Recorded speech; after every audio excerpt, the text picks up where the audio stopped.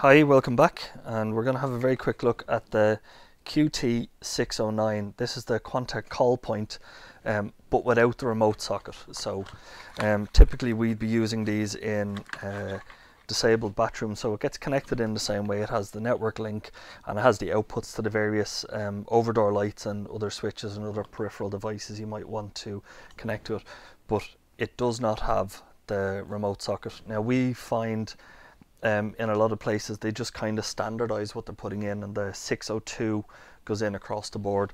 But if you have a lot of units where you just don't need that, or you're specifically looking at this from a disabled toilet or just monitoring WCs, it might suit you better to go with this. There's a small price saving to not have the remote socket on that. So that's the QT 609, and it is the addressable call point, but without a remote socket.